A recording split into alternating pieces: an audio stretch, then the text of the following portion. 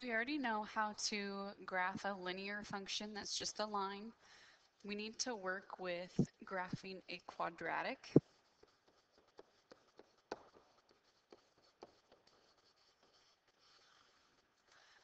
Quadratic functions, well, let's back up, I guess. A linear function was in the form of y equals some number x plus something. Okay, notice here that a linear x is to the power of 1. So with a quadratic,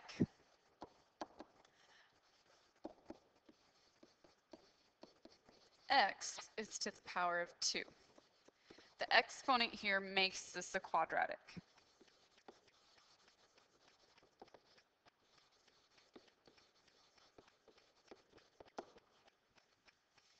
Anything that is to the x squared is going to be a quadratic function. Now, there are some conditions. The number in front of the x squared obviously cannot be 0 because 0 times anything gives you nothing. So then you wouldn't have that x squared. When we're talking about a quadratic, we're going to be in generic form of f of x equals ax squared plus bx plus c. Okay, that's going to be our generic form that you need to know. So some of you might be thinking, okay, what does the graph of a quadratic look like? The graph of a quadratic is just a U. Okay, so that in the blue there would be a quadratic function. Now we know that a quadratic function, it has to pass the vertical line test, in which case this does. All right, so we've got some more vocab here that I want to talk about.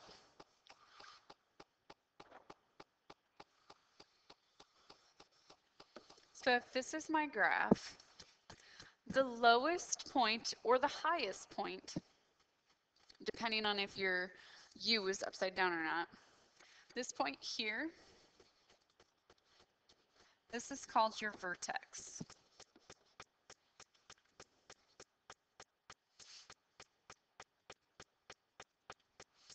Your vertex also holds the axis of symmetry. Now some of you might be thinking, okay, what is the axis of symmetry? The axis of symmetry is where you can cut that U in half, and it's gonna, if you fold that, it would match up.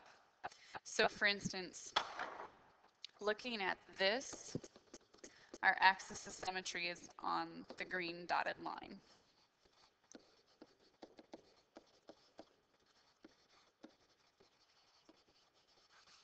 Now, there are formulas in order to figure out where your vertex is and where your axis of symmetry is at. Your vertex, and this is just the x coordinate.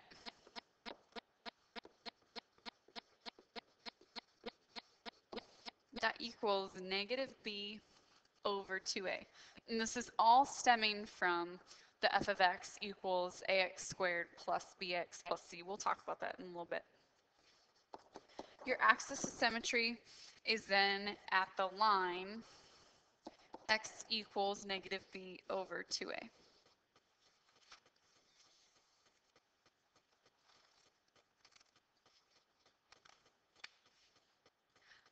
So to kind of get an idea here of what we will be doing, you will be asked to graph these functions. And when you're graphing these functions, you need to figure out where your vertex is in order to figure out your other points. We want to know where that U shape is going to be. If I don't know where that U shape is, how do I know that this graph really isn't like this? I don't know unless I know where that vertex shape is, which we have that formula for.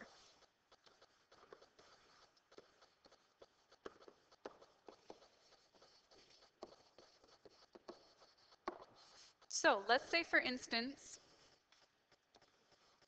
that I am asked to graph the function g of x equals x squared minus 3x plus 1. Well, my a is what corresponds to x squared, which is 1. B is negative 3, and C is 1. So I can use those in order to find my vertex.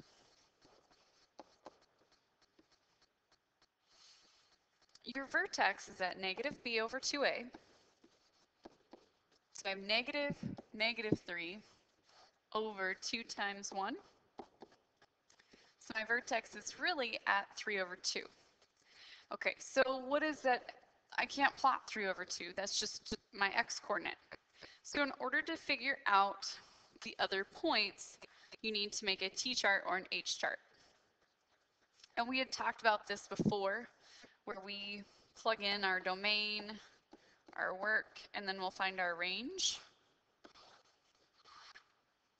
For sure, I am going to have 3 halves, because I need to know where that vertex is at. Then from there, I'm just going to pick some domain values. You're just giving it a rough estimate. So looking at this, I'm going to go with 1. I'm going to go with negative 1. Generally, I try to mirror it up. So if I have 1, then I go negative 1. If I were to have 2, I'd have negative 2.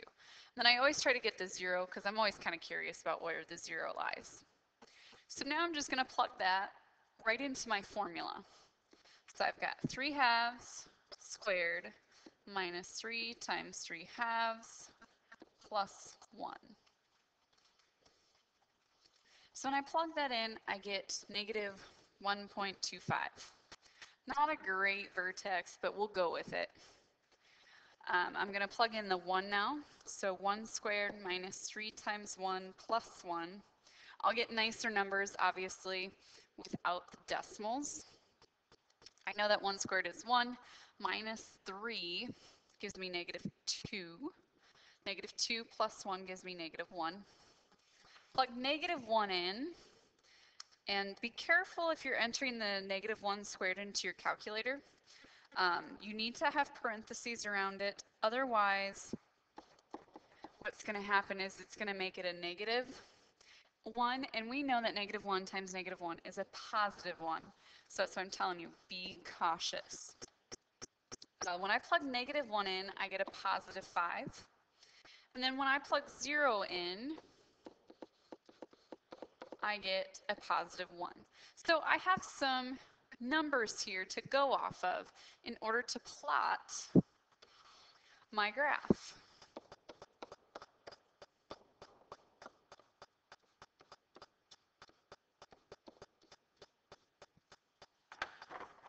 So I'm going to plot 3 over 2, which is really 1.5, and then it goes down to negative 1 1/4. I'm just giving it a rough estimate. So I know right now that my graph is going to go somewhere like this because I know this is my vertex, okay? So I'm not really going to put those dots there. Okay, so this is my first point. That's my vertex. You might want to make sure that you have a little note somewhere that you know that's your vertex. Now I'm going to plot 1, negative 1. Negative 1 gives me 5. 0 gives me 1. Now notice here, I haven't gone to the right side at all.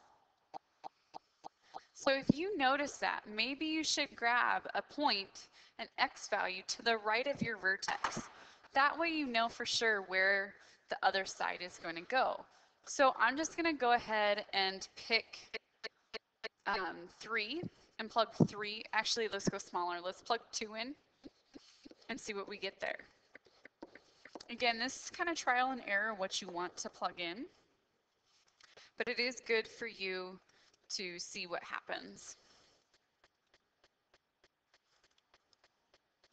And when I plug 2 in, I see I get negative 1. So now I have a point there. Notice that the axis of symmetry, remember, It's like my mirror line. So this -1 or -1, this 1 and 2, they're halfway, the vertex is halfway between them. So if I were to cut that in half, this point here would match up with this point here, okay? So I can kind of have a mirror image here and not even have to do the work to say that if I plug 3 in, then it's going to be 1, because it's going to mirror this other point over here. And there's my graph. So my question for you is to determine the vertex. You don't have to graph anything.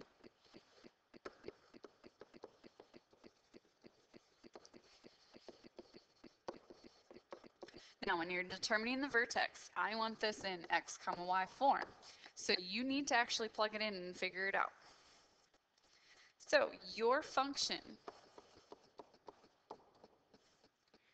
is going to be 2x squared minus 1.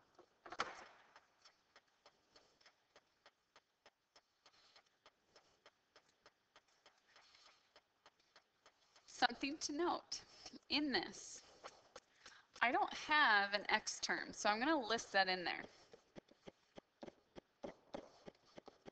Why did I list that in there? I needed that to know what my b was. A lot of people forget this. So we know my vertex is at -b over 2a, which in our case is 0 over 2 times 2, which is 0. So I'm going to plug that into my function in order to determine the y value of my coordinate. And I know that that gives me -1. So my final answer is at 0, -1.